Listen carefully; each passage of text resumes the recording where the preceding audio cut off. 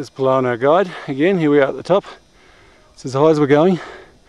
That's the ridge there. Such a shame. We were so close to being able to see a mirror image of this view here on the other side. Could have seen both views. There's Nandi Devi there, the Trishul. They're all above 7,000 metres. There's Donagri, that's above 7. Come back here, you got the elephant and the horse. They're above 6. Don't know the name of the pyramid, but the one next to it's Comet. And in the far distance you can see another one. What's the one in the distance? The mountain in the distance. Yeah, the big one in the distance, far distance. This one? Yeah. No, whatever.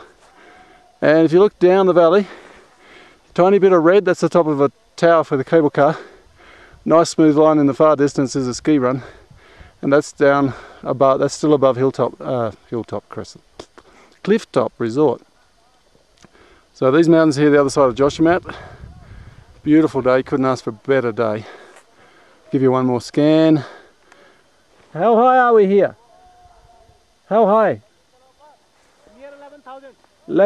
11,000 feet we are. 3,500 meters at least. And as you can see, all this stuff's sedimentary rock. You can see the flat layers in the mountains across there. So all this was laid down by water and then pushed up. Surprise, surprise. Still 1 million tons of silt goes out of this valley every year down the Ganges River, even today. They say the North India Plain is 3,000 meters deep in silt, and that's why it's so fertile all across the north, and that's why so many people live there. So one more view around. This is the best view we're going to get for the trip. There's the forest, oak trees. There's the soldiers training. We would last film just down there with them. And in the far distance, in the V of the valley, is the home of Shiva. It's Brahmanath temple, and believe it or not, there's a road going up that valley, and about 500,000 people a year go to the temple. Because the higher up the valley you go, the more purification you get from your sins from washing in the water.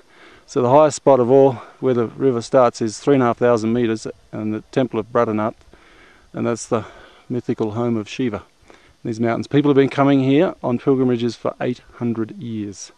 I don't know how they got up here back then, but not bad, hey. Snowed last night, beautiful, beautiful blanket of powder everywhere you see. This is summer fields, grazing fields, used by the shepherds.